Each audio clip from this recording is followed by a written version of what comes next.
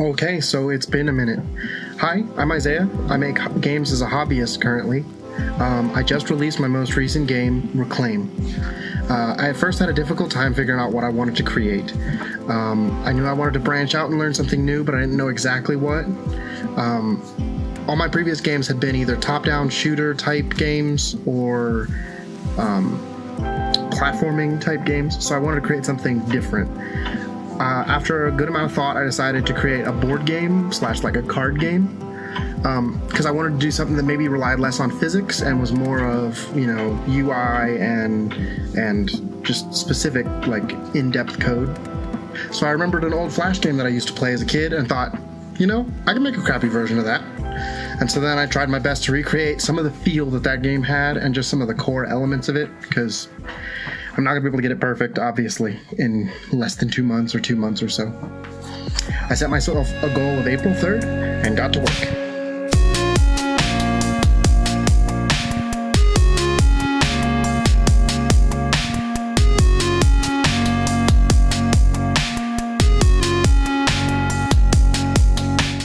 I started with simple map generation that would generate a grid of tiles and gave it a random number to spawn a tile.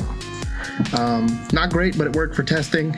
That means that it was completely random. After that, I did a little bit of a first draft on the layout and the look of the menus. They were far from finished. I added a function of the map generation that would set a flag on one of the tiles that was not too close to an edge and make that the player's base when they first start the game. Now that the player owned a tile, I could implement a fog of war that said if you were, more than 1 block away, hide yourself with the fog of war and don't let yourself be clicked. I implemented the scouting, the raiding, and the settling to at least some degree. I had some issues where the scouting was also giving materials and stuff like that to the player when they would finish successfully scouting a mission. I only wanted it to be where if you raided it, you'd get all the stuff, and if there was no zombies there, you could settle it and then get all the stuff. If you were able to get it while settling and raiding, I found that the player was ultra overpowered. They had way too much stuff, and I didn't feel like it was right to just reduce the amount of materials you got overall. I wanted to make it so you can only get them from raiding, so scouting is just an information mission. Next, I created a turn management system that would cycle through the parts of a turn from morning to day to dusk to night and then back to morning. And each one would have their respective thing that would happen. Day is the one where you can actually make choices. I created 2 simple panels just for dusk and night that just said next so that I could test and really get the morning and the action lists working. After a hefty night of code and probably an energy drink or 2, I had the morning panel displaying mostly the right information. It has to do with, it takes the action list and it goes through the actions and it says what needs to be done this turn. And then it goes through and displays each one of them as you click the next, all the way through. I made the dusk panel calculate the chance of survival through the night, and then made the night panel roll the dice on that chance that the dusk panel created. So that you go dusk, it tells you what chance you have to succeed, and the night, it actually tells you whether you succeeded or not. Okay, so the map gen is currently just complete randomness. It looks like some sort of crazy flag. I created a way to input weights so that each tile would spawn a different weight compared to the other ones.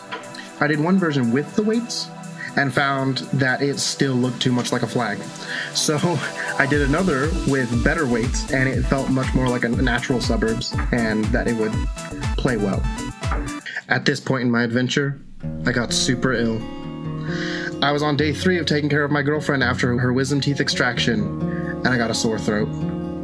And then add in some fatigue, and then how about a low-grade fever and body aches, because why not? Yeah, that was a bad week and a half.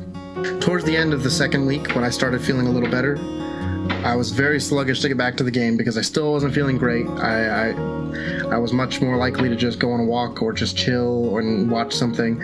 And then on top of that, we had other daily things with life and all that stuff going on.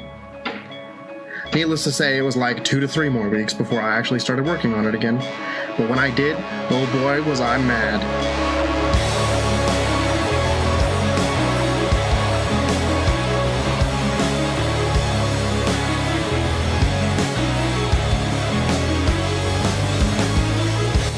I hit that ground running. I was like 3 or 4 days from the deadline, and I only had the main structure of the game mostly done. Where was all that juicy polish? I worked and I worked. I changed the font a whole 3 times. Yep, that's how intense it got. I worked and I worked, but I failed my deadline. It doesn't matter though, I'm the boss, so I set my deadlines. I just added like another week and said, go. I changed panel textures twice, until I ended up finding the paper texture that is in the current endgame. I started spicing it up with a little bit of screen shake when you screw up. I added some superb quality of life improvements, like being able to quit my game and open up something different. One of the last few days, I redid all of the art in the game, specifically to remove the flag likeness. I had a couple friends playtest the game and found all sorts of juicy bugs. I also found a bunch of balance changes that I needed to make in order to make the game playable. I created a better main menu by adding a drifting effect of the camera, so that when I created the background image, it would look like it's drifting over the city. At this point, I gave the project a name because Zombie Tile Game isn't exactly the most inspiring piece of work. I created the itch.io page and made it look pretty. I then posted my most recent build and called it good.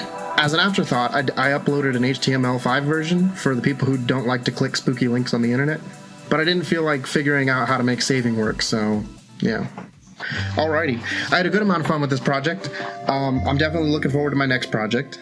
I learned a lot, and I feel like at least my efficiency and confidence are improving as I work through these projects. I hope that you enjoyed watching this video. If you did, drop a like, hit subscribe to follow me through this year. Thanks for watching. Bye.